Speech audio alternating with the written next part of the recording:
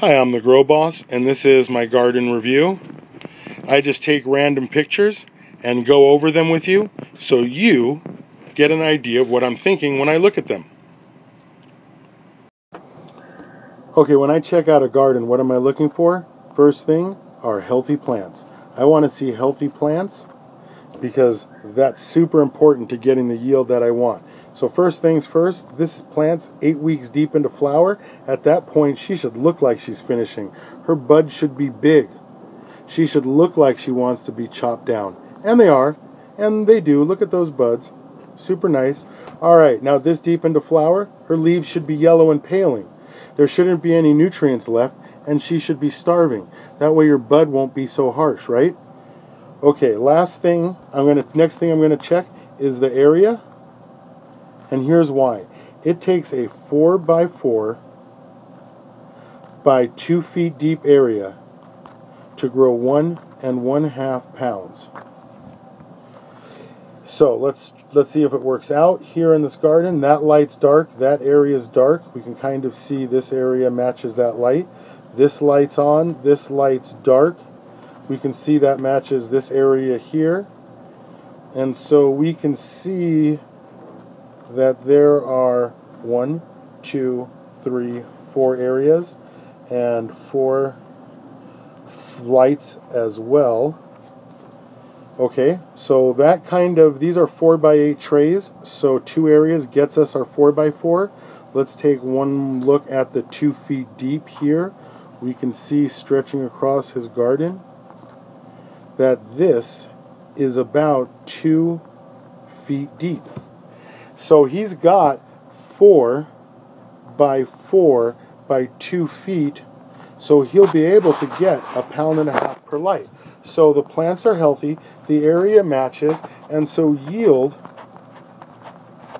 should be 1.5 pounds. That works out pretty good. Now notice nowhere in this equation did I count the number of plants. Why? Because the number of plants don't matter. I will show you, however, that in this 4x8 table there is 1, 2, 3 by 1, 2, 3, 4, 5 plants. So in this case there's 15 plants per 4x8 table, 2 feet deep. Now this guy's getting 4 pounds per 2,000 watts. And how is he doing that? Well, it turns out that back here there's CO2. But I'm not going to get into the equipment yet. That's for the next section. But you can see the idea. And so hang on. Let's do the equipment section next. And if you want more information on growing, you can pick up a set of my No More Grow More flashcards from my website, thegrowboss.com. It's everything you need to know to grow, guaranteed. And while you're there, check out my other products. Okay, now it's time to check the equipment. So let's see what this guy has. He has 1, 2, 3, 4, 8 lights, right? So we're looking at 8,000 watts. He's got no vents, no venting. But that's okay because there's no glass in his hood. That's the best way you could do it. No glass is the coolest thing. Alright, let's check out the fan. There's no exhaust, which means this guy has an AC, a dehumidifier, and a CO2 burner that we can't see in the picture. Okay, that's pretty good. It makes sense if you've got a CO2 molecule like this and it goes into the fan, it'll just come right back out into the room, so you won't be wasting any CO2. The AC will keep the temps down. The dehumidifier will keep the humidity down, which works extra well because the burner increases both temp and humidity. So that works out pretty well. Now, there could be a light mover, but he is on a 4x8 table, so you can see the area. You know, he's got 2 hoods. A light mover probably wouldn't do it. All right, now let's talk about the space between the light and the garden, because everybody puts their lights right here. We've all done it. We start our garden, and that little plant, your little plant, can't grow anywhere because the light's just beating down on her and she can't grow anywhere, right? And so this area between the light and the canopy top is super important. It's also just as important to make sure that when you're finishing, that the light penetrates all the way into the canopy, so the buds down here are as big as the buds up on top. All right, so no glass in the hood, no vent, no exhaust, CO2, and now let's take a look at those buds again. Those are big buds. You want to know how you get 2 pounds per 1,000, 2 pounds per 1,000 watt light? Well, you end up with 1 1/2 per 1,000 watt plus 25% for CO2. And so that's why I always tell you guys, anytime you have something like 8,000 watts going, why don't you have CO2? I mean, you're going to have to buy an AC anyway, right? I mean, you're going to have to control the temperatures. You're going to need a dehumidifier for this garden. You know it's going to get hot, and you would never use like a tank.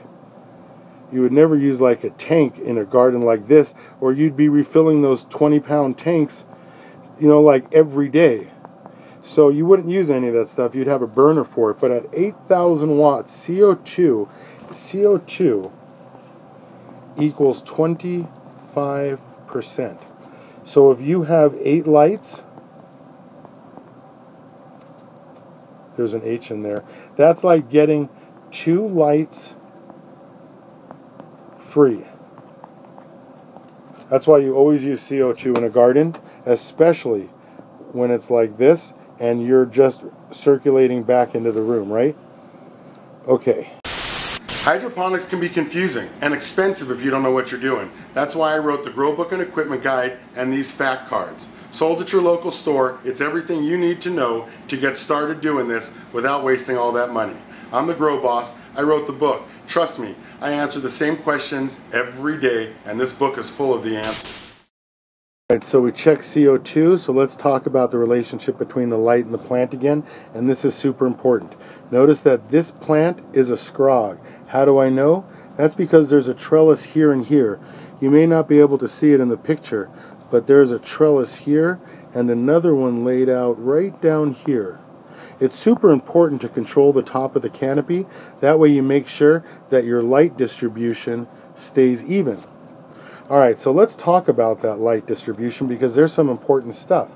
There's one of those hoods, really, you know, that small kind of focus hood looks like this. Its light is very deep.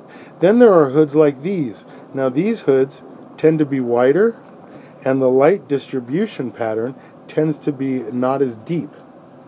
And so if you try to grow a big plant like this in a garden like this, you end up with only this part buds and all of this section here is wasted. It's your job to match the correct garden shape, in this case a scrog, to the light. So if you're going to grow a scrog with a very wide light distribution but shallow distribution, then you're going to grow a series of plants that looks like this. This is a scrog. You'll top it early. You can see the buds look like this, just like in the garden we're looking at.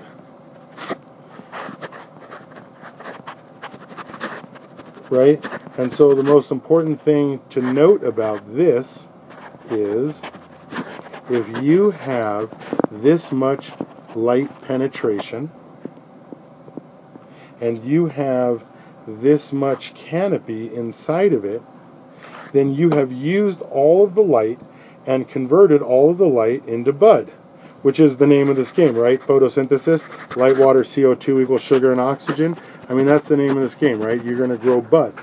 Because if you took that same hood that had a light distribution pattern that looked like this, and you grew a couple of these in there, you're going to have to ask yourself, why are you doing this? Because you're only going to end up with like half of what you're supposed to. So you're going to end up with like 3/4 pound per 1,000 watt light.